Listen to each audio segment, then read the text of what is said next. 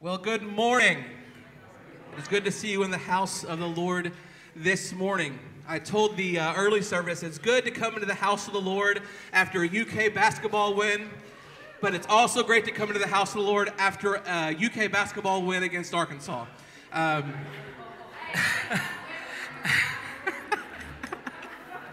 No, it's always great to be in the house of the Lord, coming together to worship with our brothers and sisters in Christ, no matter what the occasion. Our scriptural call to worship this morning comes from Psalm 33, that very psalm that we looked at on the screen. Verses 1 through 5 says this: "Rejoice in the Lord, you righteous ones. Praise from the upright is beautiful. Praise the Lord with the lyre. Make music to him with a 10-stringed harp. Sing a new song to him. Play skillfully on the strings with a joyful shout. For the word of the Lord is right, and all his work is trustworthy. He loves righteousness and justice. The earth is full of the Lord's unfailing love."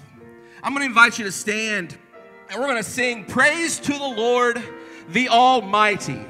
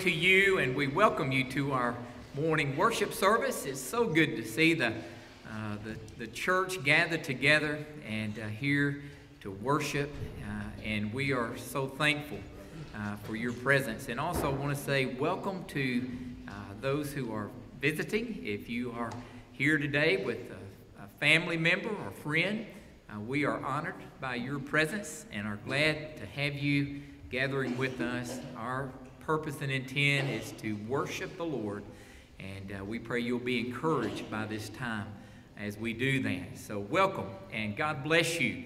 And we are looking forward to a wonderful day today through this time, and then this evening, a special time as a church to gather and special fellowship. We'll tell you more about that later. But this is our time to pause and to give thanks and to pray and to seek the Lord in our prayer time. And we have some special prayer burdens that we want you to know about and be aware of. Especially be in prayer for Brother Jesse Bourne. Brother Jesse still recovering from hip surgery. He also is healing from pneumonia. And Brother Jesse is probably one of the finest, most faithful, godly men that our community has the joy to call one of our own. And so we want to keep him in prayer today, especially pray for his family as they are helping him and working through this. And then, as you are well aware, that Brother Mark Wright, who is facing a real battle with cancer, trying to go through some rehab, wanting to get home to be with his family here. Mark had a few setbacks this week after going to rehab, had to go back to the hospital. is seemingly responding well to the antibiotic right now. So let's pray for Mark and Janet and Thomas. It's just a very difficult time that they are going through. So we need to keep them in prayer and keep them lifted up. So let's do that. Would you join me as we pause for this moment?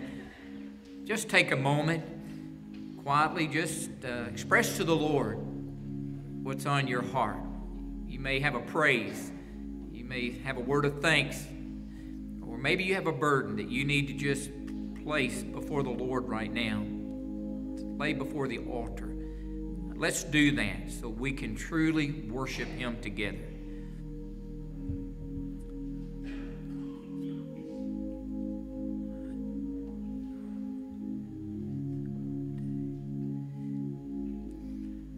Father, we humbly bow here before you as the body of Christ. Lord, we recognize our unworthiness.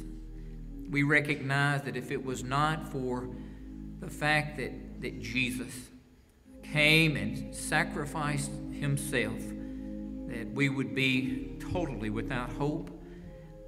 Father, we thank you for the initiative that you took in securing our redemption, our salvation, our pardon, our forgiveness, our hope of eternal life. And today, this service is a time that we hope will magnify that. We want to give you praise. We say together, Lord, in our hearts, praise the Lord for what you have done, that you have redeemed us by the blood of your Son, Lord. And I pray right now that you would prepare us, that as we seek to give you what you are worthy of, the praise of your people, may it be genuine, may we be true in all that we sing, all that we say, and all that we do. Lord, we want to pause to pray for these dear friends, brothers and sisters in Christ that are going through a challenging journey. We lift up Brother Jesse to you. Father, we thank you for the faithfulness of this saint. Bless him as he battles through these setbacks in his body. Encourage him. May in his mind and heart he feel the very peace and presence of the Lord today. We pray for Mark today, Lord, and we pray as Mark too has walked through a very difficult journey with cancer. We pray for him that you will help the infection to heal. We pray for the rehab and therapy, but we pray he will soon be able to be home. Be with Janet, Thomas, Judy, Bernie, family. Lord, bless them and encourage them today as only you can. Now, Father, we present ourselves to you right now as an act of worship. Oh, Holy Spirit, speak. Give us ears to hear you and help us to respond in a way that will please you, Lord. Bless now this time of worship and bless those who have gathered. In Jesus' name, amen.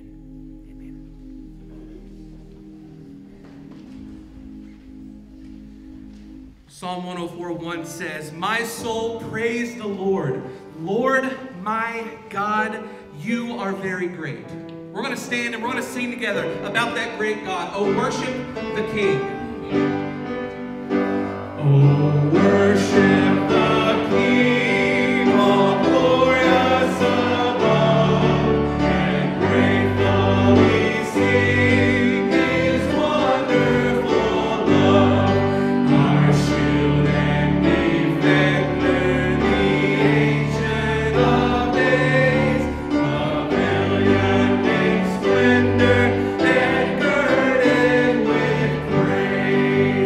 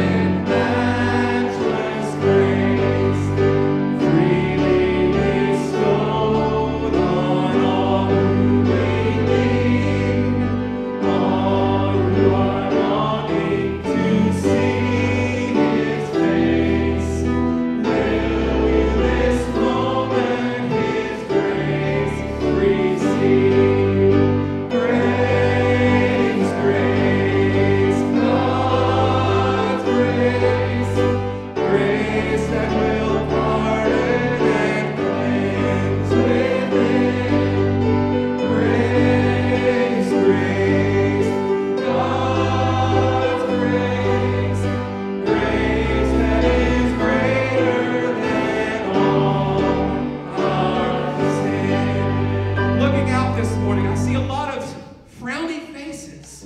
We're singing about grace, the greatest gift ever given, God's grace. Let's sing that chorus one more time and sing it, lift it up. We're singing about grace this morning, church. Sing this with me. Grace.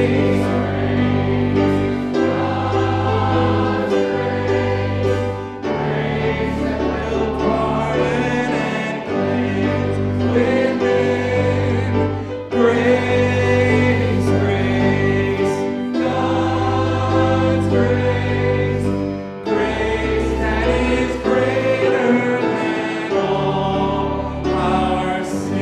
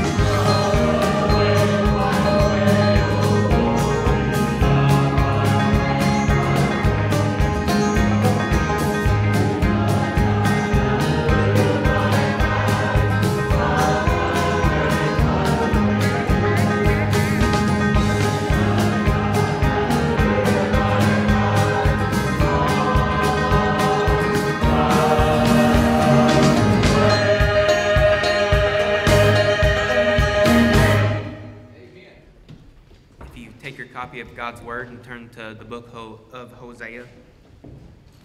We'll be in chapter 2 for our scripture reading this morning. We're going to be starting in verse 14, and God's Word reads this. Therefore, behold, I will allure her and bring her into the wilderness, and speak tenderly to her. And there I will give her vineyards, and make the valley of Achor a door of hope. And there she shall answer, as in the days of her youth, as at the time when she came out of the land of Egypt. And in that day, declares the Lord, you will call me my husband, and no longer will you call my name my Baal.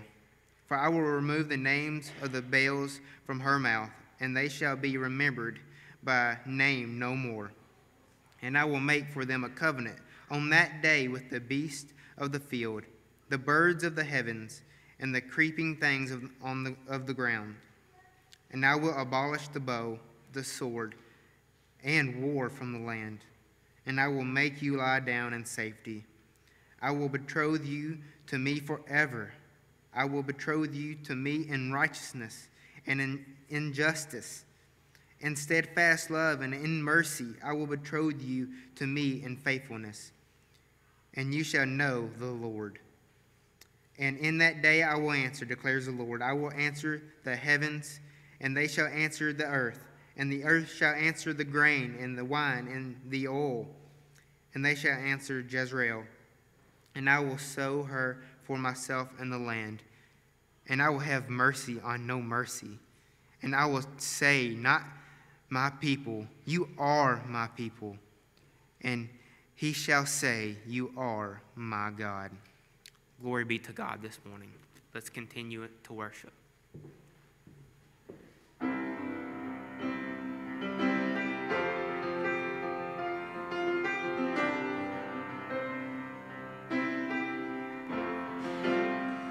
How great the chasm that lay between us, how high the mountain I could not climb. In desperation I turned to heaven and spoke your name into the night. And through the darkness your loving kindness tore through the shadows of my soul. The work is finished, the end is written. Jesus Christ, my living hope. Who could imagine so great a mercy? What heart could fathom such boundless grace? The God of ages stepped down from glory to bear my sin and bear my shame. The cross has spoken, I am forgiven. The King of Kings calls me his own.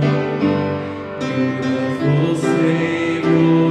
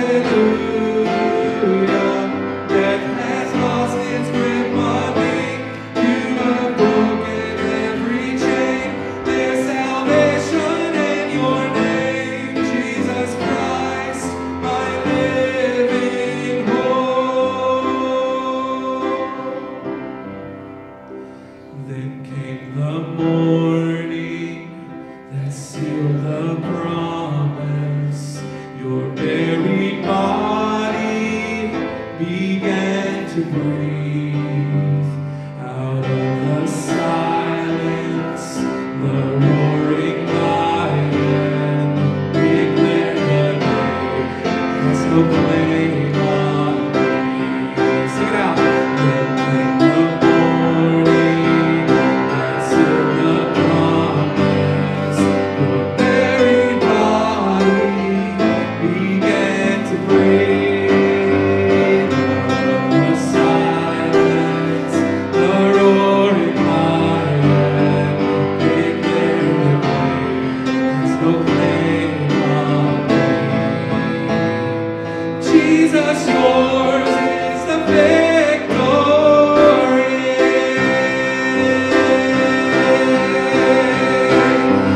Hallelujah. Praise the one who set me free. Hallelujah. Death has lost its grip on me.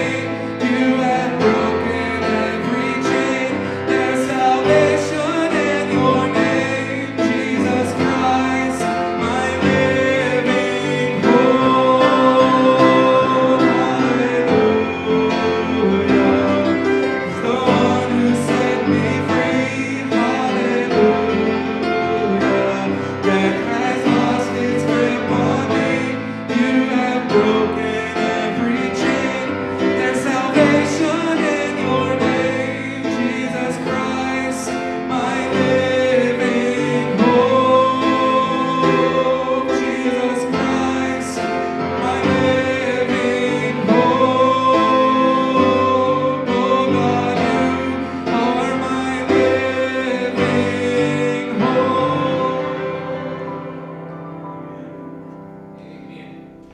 Well, amen.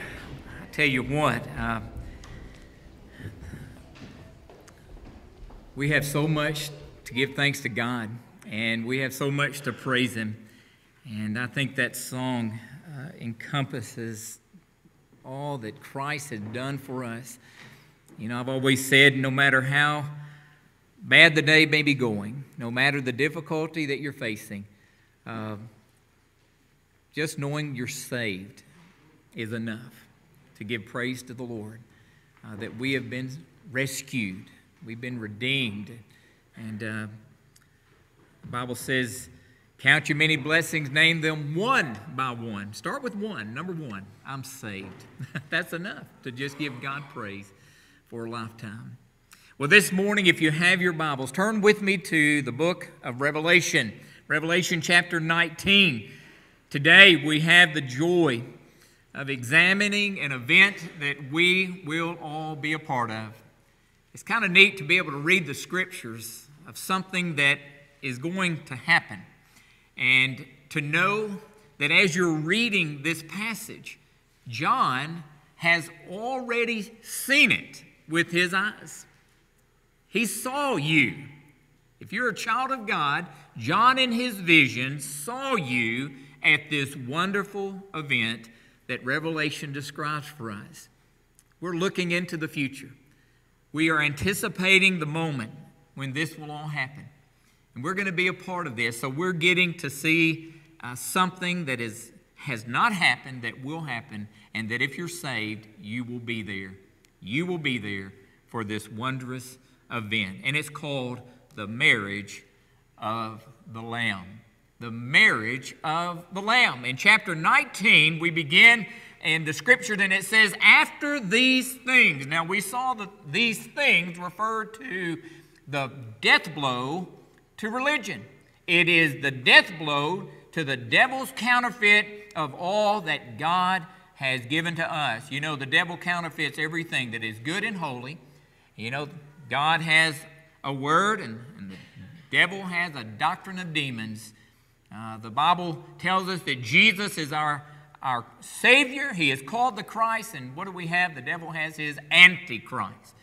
And we recognize that the devil has been defeated. The world religion, the one world government has been given the death blow in chapter 17 and 18. And then John sees this event that will happen in the heavens. He said, after these things I heard a loud voice of a great multitude in heaven, which shows there's going to be many who are in heaven. There will be a multitude of folks that will go to heaven. And we know that in comparison to hell, it seems as few, but Jesus even said that. But that doesn't mean there will not be a great multitude in heaven. And here this multitude has gathered together. And look at what they're doing. And they said, Alleluia, or Hallelujah. Alleluia. Salvation and glory and honor and power belong to the Lord our God. For true and righteous are his judgments, because he has judged the great harlot who corrupted the earth with her fornication. Now we know that's a reference to chapter 17 and 18. And this represents the false religion of the tribulation period, and it will be utterly destroyed, and all of the influence that it had. And then it says, and he has avenged on her the blood of his servants shed by her. Again they said, Alleluia. Her smoke rises up forever and ever. And the 24 elders and the 4 living creatures fell down and worshiped God who sat on the throne, saying, Amen. Alleluia. Then a voice came from the throne saying, Praise our God, all you his servants and those who fear him, both small and great. And I heard, as it were, the voice of a great multitude, as the sound of many waters, and as the sound of mighty thundering, saying, Alleluia, for the Lord God omnipotent reigns. Let us be glad and rejoice and give him glory, for the marriage of the Lamb has come, and his wife has made herself ready. And to her it was granted to be arrayed in fine linen, clean and bright, for the fine linen is the righteous acts of the saints. Then he said to me, Write, blessed are those who are called to the marriage supper of the Lamb. And he said to me, These are the true sayings of God. And I fell at his feet to worship him. But he said to me, See that you do not do that. I am your fellow servant and of your brethren who have the testimony of Jesus. Worship God, for the testimony of Jesus is the spirit of prophecy. And when we come to this section of Scripture, we realize as we've been working through this book that there's coming a time in the tribulation period where the judgment of God will fall upon this wicked planet. Evil will be judged. Justice will prevail. Righteousness will reign. And God will demonstrate his holy sovereignty over all things. But here we come to that point where we get a glimpse of an event that awaits every child of God, every Christian, the church that is awaiting us, that we're able to look ahead, to think about heaven, to think about what is going on and will go on in the presence of the Lord. And I find it interesting that it uses the theme of a marriage. You know, when you look in the Bible, marriage is often used to teach a principle. It symbolizes a matter. You know, we look in the Old Testament and you'll find the phraseology for Israel as being the wife of Jehovah. The wife of Jehovah. And you find in the book of Hosea, as it was read, that Hosea, led of the Lord, speaks of the infidelity, the spiritual adultery of Israel, describing it in that type of manner. How Israel, the wife of Jehovah, has been unfaithful to the Lord God. Jesus in his parables, especially Matthew 22, where he uses the picture of a marriage feast that teaches this principle concerning the apostasy of Israel. How Israel had been unfaithful, and there in that Matthew 22 passage speaking of this marriage feast and the ones who had to be invited, the guests who had to be invited, representing not the church, not the church, but those who had been invited into that relationship, the Gentiles. And here we have that picture through a marriage feast. In Matthew 25, we see the symbolism of Christ teaching through the avenue of marriage, the spiritual preparedness that every Christian ought to be ready, waiting, looking for the Lord, calling them home, or the rapture of the church. And in Matthew 25, speaking of those 10 virgins, those attendants who are not the bride of Christ that are spoken of there, but those who will attend the bride. And the theme of that is to teach us spiritually being prepared for when we're called to go home, being ready as a child of God, not ashamed at the time that the Lord will take us home. And so here we come to this section of Scripture. In the midst of tribulation, we see jubilation. In the midst of all of the pain, we see this time of celebration, this time of joy that is demonstrated through the marriage of the Lamb. And so God chose this picture of marriage to illustrate that glorious moment when we will become one with our Lord. You know, the Bible says that the church is the bride of Christ. That means that Jesus is the bridegroom. We are the bride of Christ. Israel, when God chose the covenant people will ask, why did God choose them? Was it because they were better than all the other nations? Was it because they were good, they were holy? No, they weren't. But God in His sovereignty chose them to be His covenant people. And when we come to this age of the church, we wonder, why did God institute the church? Why is the institution of the church seen throughout the New Testament, from the day of Pentecost up until the rapture of the church? Why did God do that? The only explanation is His sovereign grace. That's all. That's the only way we can describe that. But we know there's coming a point where there will be this celebration when the church, the bride of Christ, will come and be in the very presence of the bridegroom. And when we think about this scene here, and we think about the theme that surrounds a wedding, basically, the marriage, you know, I thought about the weddings that I've had the joy of officiating and being a part of. And you know what I find? It's fun to go to a wedding. But having experienced the other side of preparing for one, it's not as fun, is it? You know, you may say, yeah, it's a lot of fun to show up and enjoy the festivities and the free food and the celebration. It's another thing when you're that mom or you're that one who is putting in the time and the months and days of getting ready for that wonderful event. You know, in this passage of Scripture, it teaches us about our preparation and how to be ready. It teaches about the one who we will celebrate. But I have found that in any good wedding, the first thing you need is music. You know what I mean? I'm finding that in my later years of pastoring that a lot of times the couples that I marry, they don't have as much music as they used to. There's not as many songs sung. There's not as much music that is played, it seems. And I always try to encourage them if they have this mistaken idea that, well, we don't need to have a lot of music. Oh, no, you need the music. This is a time of celebration, and when I look at this wonderful marriage that is going to ensue in the future, notice the emphasis on the music part of that time. First of all, it says there in verse 1, I heard a loud voice of a great multitude in heaven saying, Alleluia! Salvation and glory and power belong to the Lord our God.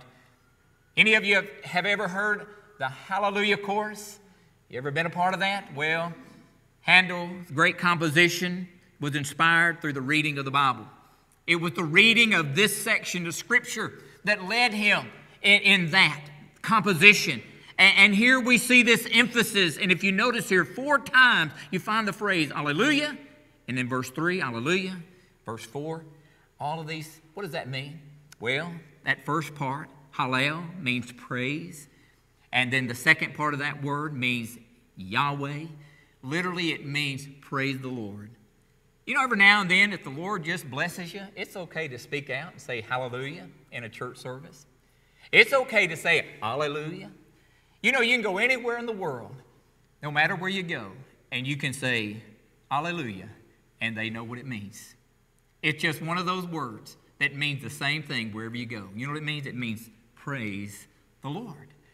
Praise the Lord. And so what will happen at this marriage? What will happen at this wedding day? It will be a time of rejoicing and praise to God. And Christians, you're going to be there. And I tell you, this is the good time to be practicing. That's why we sing together. You know, we don't put songs in the bulletin to be fillers. to say, well, we just need something to fill up a little time because we sure don't want Brad preaching any longer than he preaches already. You know what I mean? I have an opportunity to go to Brazil here in a month with 9 other representatives in the state of Kentucky for 1 week and a Send Vision tour. And I got an email that said, now while you're there, you'll have a chance probably to share your testimony several times. You'll probably have a chance to teach a Sunday school lesson and also maybe to preach. And they said, now, your sermon needs to be a 15-minute sermon in light of the translator. And I thought to myself, I don't think I own one of those kind of sermons. What's a 15-minute sermon? You know, you're saying, amen? You know, that's where, yeah. Let me tell you, we don't put songs in the bulletin just to fill some time and take a little time. We do it because that's what we want to practice. We want to be prepared. We want to be ready. I tell you this, these young couples will come and we have a rehearsal the night before the wedding. What are we doing? We're rehearsing. We're getting ready how to walk in, where you're supposed to stand. Is the music going to be right? Are we okay? Does everything look ready? And this is our rehearsal time, church. We're getting ready to go in the presence of the Lord, and we want to be ready to sing and to praise God when that day comes. So praise the Lord now so you're ready then. But notice some of the things they praise Him about. In verse 1, they praise Him for His redemption. They praise Him for salvation. Notice, hallelujah, salvation and glory and honor and power belong to the Lord our God. They are praising the Lord that they had been saved. I think sometimes Christians, we get over being saved. We forget that we were lost. We just need to have a moment to pause and say, man, I once was lost, but now I'm found. Do you remember being lost and separated from God? The emptiness and the void of life. I tell you, it's a shame as a Christian that we forget how wonderful it is to be saved, that we're redeemed. And we will praise the Lord at that moment about our salvation. But then notice, it's interesting in verse 2, they praise Him for the retribution that He will pour out on the earth. It says He has judged the great harlot. The great harlot represents all that is evil, all that's false, wickedness, the false prophet, the false teaching, the one world church, the one world government. This is speaking of the fact that in heaven they will praise God that He has made all things right. They praise God that justice has finally prevailed. He will avenge those who have been persecuted. There will be the fact that vengeance belongs to the Lord and vengeance will fall. And we live in a world where justice does not prevail and things are not right. We live in a world that is upside down, a world that is evil and wicked. We do things that it is hard to comprehend that a human being would ever devise such a thing. You think about as we are on the anniversary of Roe v. Wade, January 22nd, 1973, 47 years ago, our nation, a Christian nation, voted and approved the killing of babies in the womb of a woman. Murder. How could a civilized nation come to the conclusion that it's okay to kill a baby in the womb? That's how wicked man is. That is how far we have fallen. And imagine over 60 million babies whose lives have been extinguished for convenience sake in the land that we call a land that God has blessed. And we do that. We realize the day is coming that justice will prevail and all things will be right. And they're going to sing about it. They're going to sing about the downfall of wickedness and evil. But they're also going to praise the Lord for the relationship that they have with Him. Look at verse 5. Then a voice came from the throne saying, praise our God, all you His servants, and those who fear Him, both small and great. There's a terminology there where he says, praise our God. Do you realize that God is our God? That's why the church gathers. That's why the Bible says, don't neglect the assembling of yourselves together. We're coming as a family. We're coming together to say, we have a Father in heaven. He is God. He is Creator God, but He is also the God that we can know. And we come and we praise Him. We praise Him for the relationship that we can have with Him. that we can call him Daddy, Abba, Father, that personal relationship that we can have with God. It is an amazing thing to consider, and they will praise him for that personal relationship. And then we see they praise him for the reign of our Lord and Savior. Verse 6, and I heard as it were the voice of a great multitude and the sound of many waters and the sound of many thunders, saying, Hallelujah, for the Lord God omnipotent reigns. There will be praise for the fact that our Savior is supreme, that he reigns above all things. Just imagine that moment in heaven where there will be this exuberant praise that is offered out. I was telling the early service that I think one year we took a group over to the Reds game for one of their faith days, and it was one of those games that was just kind of dragging, and things started picking up, and I had gone down to get in line to, get some concessions, and about that time, there was an eruption of just voices and shouting and excitement. And I ran up to look and see what had happened. And sure enough, I had missed a guy, hitting a grand slam home run. And so, that just seems to be my luck. I thought about how it went from nothing to just this crescendo of praise, of yelling and shouting. Folks, heaven is going to be a place where there is the voice of a multitude in one heart and one mind giving praise to God, that he reigns above all. A good wedding has music. A good wedding has jubilation and singing. And this marriage of the Lamb will include that very thing. But not only that, a good wedding not only has good music, but a good wedding is going to have a bride. The bride that is going to be present. In verse 7 and 8, notice what it says. Let us be glad and rejoice and give him glory, for the marriage of the Lamb has come, and his wife has made herself ready. I remember when Libby and I were married, and we were old-fashioned. We decided we weren't going to see each other that day and wait till the wedding. And the first thing that I saw that day of her is when that organist hit that certain key, and that wedding march ensued, and those doors opened up, and there the bride comes walking in. And all the attention went on her. Fellas, I'm sorry. That's just how it is, isn't it? We can look all sharp and clean, have our tux on, be up here up front, like we're all dignified. And I mean, all it takes is that door opening and that organ hitting that key, and then everybody's head turns. It's like you're the forgotten one. But that's the way it's supposed to be. It's upon her. It's upon the bride in that moment. And there's that sense of overcoming, the sense that she belongs to me and I belong to her. I want to tell you that at this marriage of the Lamb, there will be the beauty of the bride on display. Now, who is the bride? It's the church. It's the church of the Lord Jesus Christ. That's the bride. When did the church start? Well, the Bible tells us that the day of Pentecost, when the Holy Spirit came upon them and filled them, there was the beginning of this institution we call the church. And that institution will continue on until the rapture of the church. And folks, I want to tell you, I'm not looking for any signs. I'm not looking for anything to have to be fulfilled. The rapture of the church can happen at any moment. There's nothing left that is hindering the rapture of the church from this world. And that will be the cessation of that age, of that dispensation, of that church age. And the bride of Christ is the church of the living God. You say, that doesn't seem fair. Well, I tell you, just as when God decided to choose the Jewish people and Israel as his covenant people, it was his sovereign choice, his sovereign grace that did that.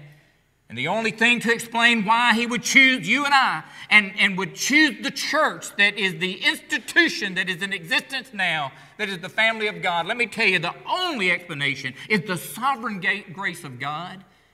It's not of works that we've done. It's not because we were more special, but it was because God in his grace chose us. And here we see the church, the dearest object in the universe to our Lord and Savior, Jesus Christ.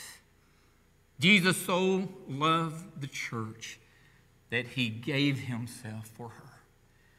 Here we see the beauty of the bride. And folks, that leads us to a question. Are we ready for that moment to appear? You know, I think about these weddings that we have to, these girls, the bride, they have to get here hours ahead of time. Man, they've got to get their hair fixed. They've got to get their nails done. They've got to get their makeup fixed. They've got to get dressed. And I mean, they have to be ready many times, hours before the event. And I ask myself, what am I doing? What are we doing? What is the church doing to get ready for that moment? What do we have to do to be ready for that moment when the marriage of the Lamb will take place? Well, I agree with what one wrote. He said there's 3 things that we must do. There's 3 steps we must take to be ready. Number 1, we must be saved. You must be saved to be ready. If you're not saved, you're not a part of the church. If you're not saved, you're not a part of this bride festivities. You will not be there for this wonderful moment. And so we have to be saved. That's the first step of the beauty treatment, to be ready to be there on that day. You see, God had to do something inside of you. We have these women who go and they're trying to beautify the outside. You know, they've got the makeup and the lipstick and all of the beauty of the outside. But what God has to do is He has to change some things on the inside. We need a new nature. All we have is this old sinful nature within us. But He gives to us a new nature, this divine nature. He fills us with the Spirit. And therefore, we are being made ready for that day. So salvation is required to be ready. But I'll tell you a second thing that is required, and that is the rapture of the church. The rapture will have to take place to be ready. When I look at the Scriptures and I examine the book of Revelation, I recognize that the church had a beginning and it has an end. And that end will take place at the rapture.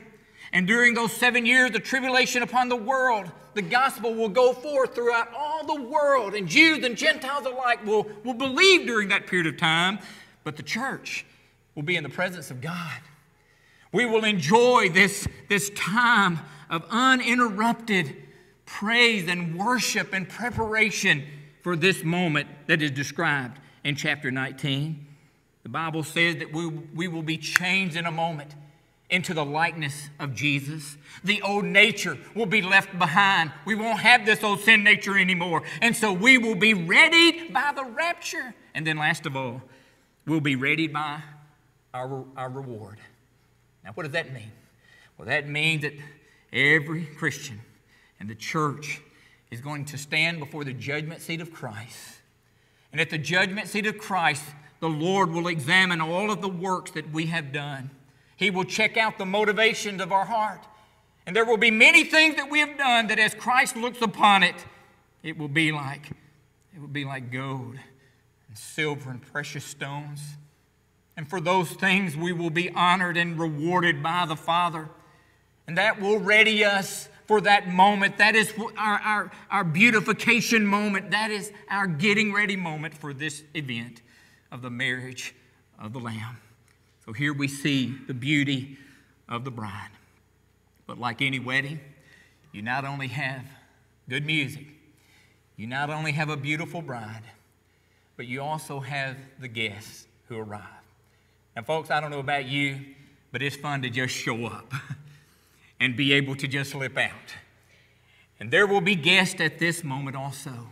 The Bible tells us in verse 9 about those guests. He said to me, "Write, blessed are those who are called to the marriage supper of the Lamb." And he said to me, "These are the true sayings of God." Who will be the guests? Well, they will consist of all the redeemed, all of the saved before and after the church age. When you look at the Old Testament age, you look at that time, we realize they were saved the same way that we are saved. They are saved by grace through faith in the Son of God. And those redeemed saints of the Old Testament age, the Old Testament saints, will be there as guests. You read the book of Isaiah and Jeremiah, it speaks of their excitement and joy of looking forward to this event that will take place. And it speaks of it in terms of the gladness that they will have to be the guest at that event. I believe also the tribulation saints, as we know multitudes of people are going to be saved during the 7-year tribulation. from all nations, from all tribes, from all people groups, and from all languages. There will be multiple millions who will accept Christ. They will be called as guests to that occasion. John the Baptist even looked forward to that when he made the statement that he was, or Jesus said of him, that he was a friend of the bridegroom. So we recognize he will be there. Jesus will be the bridegroom of that day. And these guests will all gather in that moment. I want to tell you, it will be a festive occasion. It will be a moment of gladness and great celebration. But then that leads us to one more. For every wedding you need to have some music. You got to have a bride. There will be the guests. But then you got to have that old boy that's standing up here beside the preacher to be present, to have a wedding. Now, in the weddings that we go to, as we said, there's not much attention. There's not much light. It's going to be shining on the bridegroom. He's just kind of a fixture. But let me tell you, this celebration will be unlike any others. This will be one time that the focus will not be on the bride, but it will be on the bridegroom, Jesus. The Bible tells us in verse 10, John, overwhelmed by this event that will come, he fell at the feet of the one that was speaking to him. The one that was speaking to him quickly said, "Don't do that. I'm your fellow servant. Don't worship me. Worship God." And then he makes this statement, "For the testimony of Jesus is the spirit of prophecy." Now, what is he saying there? He is reminding John that what he needed to focus on and what he should be concerned about in the midst of all of these revelations that he is getting about the end time. He is reminding John, don't worship the events. Don't worship the symbolism. I think it was Adrian Rogers who said that too many times we get concerned about the third toe on the left foot of some beast that we find in the book of Revelation. We want to know, what does that mean? And we lose sight of the emphasis of this book. People say, "Oh, that's a hard book." No, it's not. You know what the book is all about? It's about one thing. In the opening lines of the book, it says, "This is the revelation of Jesus Christ." That means this is the unveiling. This is the unveiling. This is the removal of the veil so we can see more clearly the face. Revelation is to help us to see Christ more clearly, to see his beauty in a more and significant way. That's what this book is about. And at the marriage, the focus will be upon the bridegroom as he appears. Every detail, every moment there, the focus will be on him. And the messenger said the testimony of Jesus is the spirit of prophecy. This means this is about Christ. The focus is upon the Lord Jesus Christ and him alone, because he, in that moment, will be glorified as we enter into this union that our minds cannot fathom as we are still in this body. Let me ask you today, are you ready for the marriage of the Lamb? Have you made the preparation necessary for the marriage of the Lamb? Have you personally yielded your life to Christ and you've been saved so that you can be there for the marriage of the Lamb? If not, today you can. Today you can come and yield your life to Christ. It is so simple. It is gloriously simple. It is as simple as one man said ABC. It's as simple as you today admitting you are lost. You are a sinner. And B, believing that Jesus Christ is the Son of God who died for you. And C, confessing Christ and yielding to him and saying, I yield my life to Christ. I repent of my sin and I yield my life to Christ. If you've never yielded your life in that manner, today you need to come. It's been a joy in these last couple of weeks of having the privilege of being in the presence of some people that have made that very decision. And you know what I have found? It never gets old to see somebody giving their life to Christ. Every time I just feel like shooting up out of my chair and into glory to say, praise God, another one has gone from darkness into light, from death into life. Oh, maybe you are that one today. Maybe you're that one that needs to come and today be saved so that you're ready and you're prepared and you're a part of this throng of people that will be there for the marriage of the Lamb. But if you say, Brother Brad, I'm saved. I am saved. But quite honestly, I would be ashamed if the Lord called me home today. Then why live another minute? Why live another minute in that state? You can come right now and say, today, Brother Brad, I want to renew my wedding vows to the one who saved me. Today, I want to pause and just say, Jesus, I vowed a vow. I committed my life to you and I yielded my life to you, but I have been living in spiritual adultery. I've been unfaithful to you. And today I want to come and ask you to forgive me. I know you haven't removed me and I know you haven't kicked me out of the relationship, but I want to come and ask you to forgive me for my unfaithfulness. And I want to renew my vows unto you. Maybe that's what you need to do. I had to do that when I was 17 years old. And I'm glad. I'm glad I did because he accepted me, he forgave me, and he brought me back close to himself in my walk with him. You come this morning. We're going to sing a hymn of invitation, and as we sing, I'm here to help you, to pray with you, to help you. After this service, we can sit down and we can talk about whatever decision you need to make. Say yes today. Make sure you're going to be there for the wonderful event, the marriage of the Lamb. Would you stand with me? And as we sing, if you need to come and pray, if you have a burden you need to lay before the Lord, you come. Just come. Be obedient to the Holy Spirit this morning.